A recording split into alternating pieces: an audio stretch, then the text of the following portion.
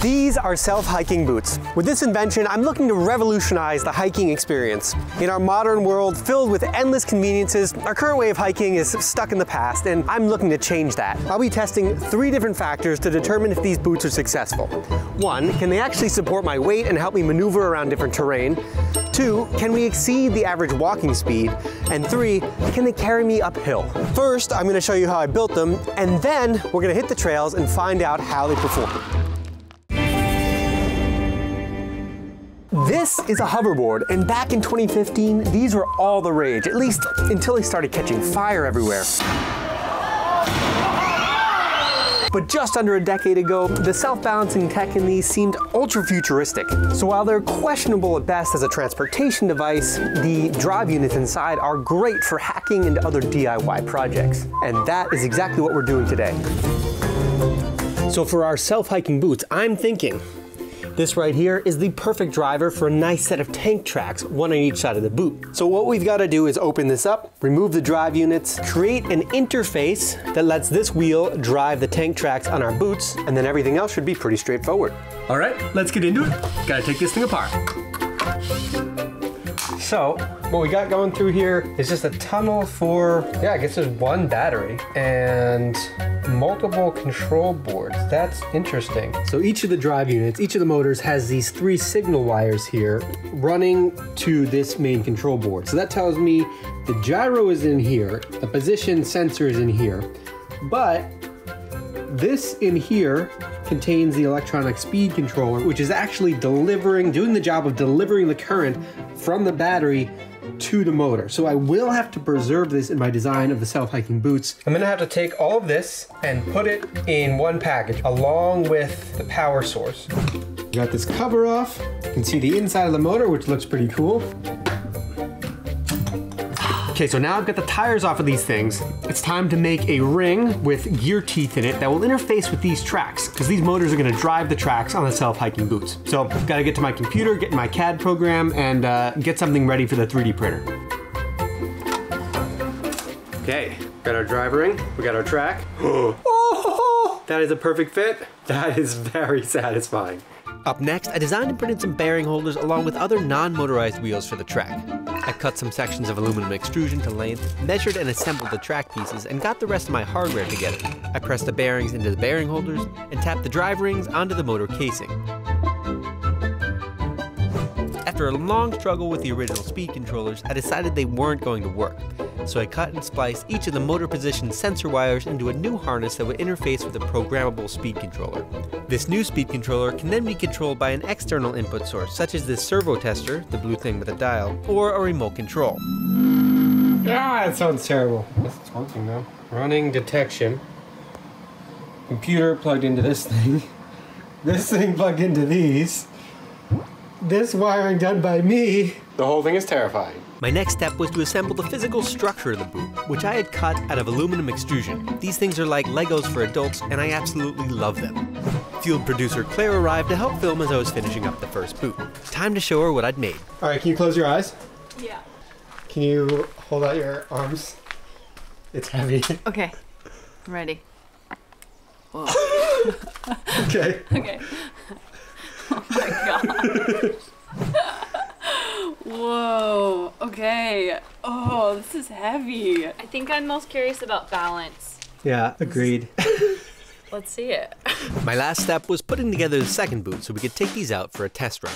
At this point, I realized I also needed a battery tray, the big gray thing, so I hurried up and printed that off as we were waiting for the rain to slow down. Batteries fit, that's good. Oh, they're heavy. This is like carrying an e-bike heavy.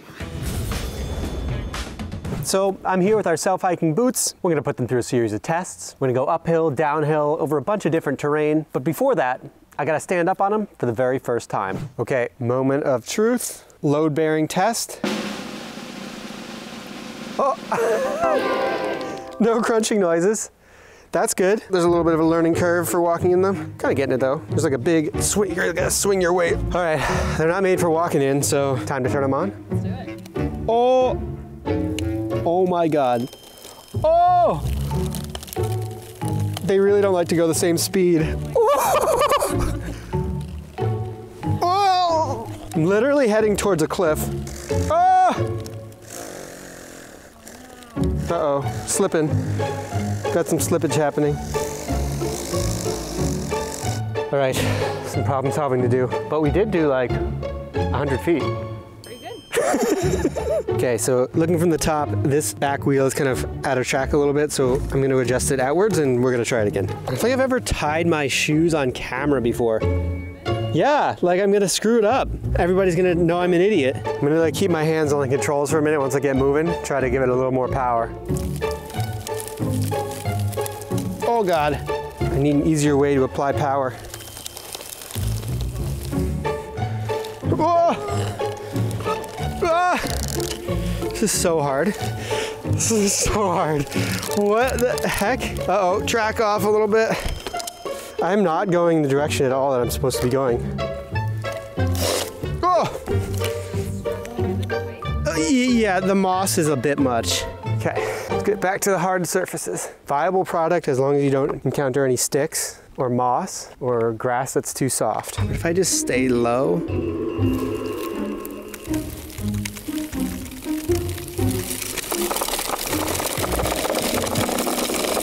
Oh yeah. There we go. Oh! It's like cross-country skiing, you know? The step turn. We're going to the road. Let's go to the road. Oh no! At this point, I started to question my control system, or lack thereof. Ah! Okay. Wow, that was exhausting. We had our first catastrophic track failure. I think I need to improve the control mechanism. I think that's my #1 problem. I need hand controls. As I waited for Claire to rescue me with my regular shoes, I started thinking about how I could make these boots a bit easier to control. Luckily, I also happen to love radio-controlled cars and have a few kicking around the garage. So I went back into the software for the programmable speed controller and mapped it to work with the radio and transmitter from one of those cars. That is touchy. I'm gonna have to mess with that a little bit. I also updated the axle to a piece of threaded rod to allow for better spacing on the wheels and replaced the broken track. With the repairs complete, we headed back out to the woods to continue testing. All right, I'm gonna head down to the start of our course for our top speed test. The average walking pace is roughly 3 miles an hour, which means that's the speed I'll need to beat if I want to succeed in my goal of creating self-hiking boots that move faster than walking. All right, here we go. All right, getting like a sprinter stance. Oh yeah.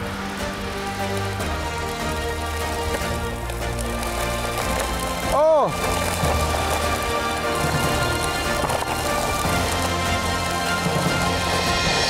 Oh! Ah!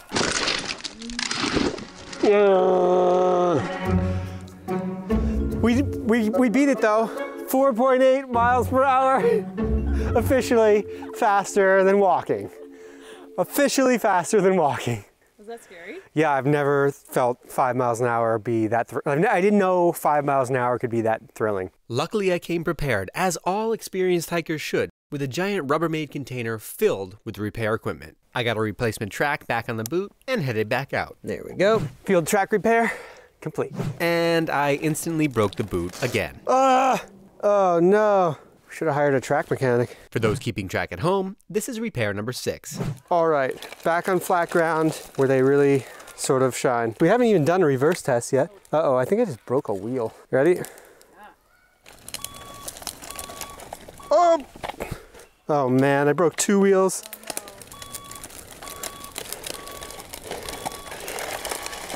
Oh no. The track is off.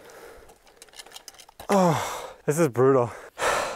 At this point, I was now on my 7th and 8th repair. I had spent more time fixing things in my socks than actually using my hiking boots. Seem to have some sort of malfunction here with our radio. Can't turn it on. So only one boot's working. I guess course of action, maybe go back to the garage, try to troubleshoot this, swap out the radio. These are the problems you have to deal with when you're on the cutting edge of technology. So yeah, broken radio. Doesn't want to turn on. First thing I'm going to do is check the voltage of the battery. 7.9 volts, so that's good. That's right in the middle of the range we want. So it's not a battery issue. This looks pretty complicated to take apart. So I'm gonna say we go with our backup radio. All right, so now I've got a new receiver here in the right boot, and it is bound to the radio. But the signals coming from this receiver to the speed controller are different than the other receivers. So I need to plug it into my computer and reprogram the speed controller to work with this radio. Cool, so now everything should work. Nice. With my 9th repair complete, we headed back out. I'll admit, this is not exactly the ideal hiking experience. It's too bad they don't work that well because they just look badass sitting there, don't they? As cool as these boots might look, we still have to put them to our ultimate test. Can they take me uphill? Off to the next test. Okay, we have a very nice mellow little incline here, and gonna check the grade. 1 degree, minus 1 degree. Okay, let's get it. Like it's the getting going. Oh yeah, we're going. We're going. Oh, f yes!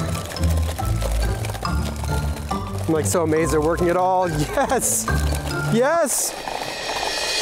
Oh! Oh! Successfully stopped without falling over. Great. I'm so thrilled. We're ready to sell them to the masses. Oh! Ah! Okay, maybe not that much. Okay, incline test number 2.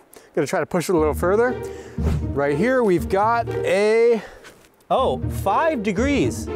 We're at 1, now we're at 5. Or 4, 5, 4, it's going back and forth. All right, we'll give it our best try. Oh God.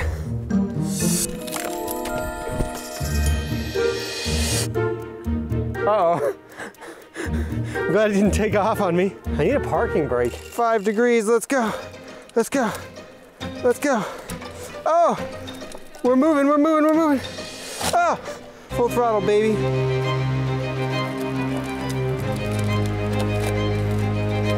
Yes! 5 degrees. Oh, that's a little bit steeper there. I'm maxed out, full throttle on both. Scooch my way up. That's it. I mean, that's all we got. That's all we got. Oh, no. So that's our answer, I guess. 5-ish degrees, maximum slope. You know, kind of like the hiking trail you take your grandma on. That's where they're gonna max out. At this point, I decided to throw caution to the wind and see if I could beat my previous maximum speed record on this downhill section. Okay, GPS locked. Let's go. Oh! Oh no!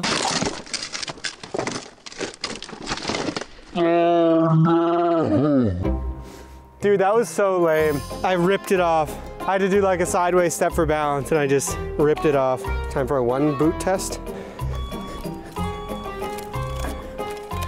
Whoa! Oh!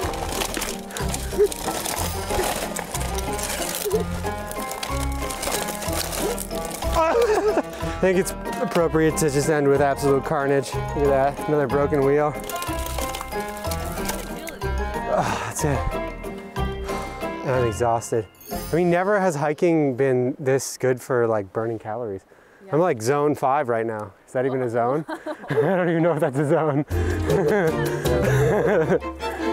So, in conclusion, considering success versus failure of the self-hiking boots, did we make a product that's going to revolutionize hiking? No, of course not. Stopping is really hard. Also, so is starting and kind of just going. So in that sense, yes, we failed. But if you're a company trying to make a consumer product, failure is what you want to happen as quickly as possible. As far as a prototype goes, I'd say this is pretty great for what we can do within the confines of 1 episode of this show and a limited budget. All this stuff that's 3D printed would eventually be injection molded, so it would be a lot stronger. The wheels, the tracks, the bearing holders. The motors would be purpose-built. You'd have gearboxes. You'd have a much better control system. But as a first try, to have something that actually moved us along, I'd say that's pretty good. So yeah, I'd say we failed successfully.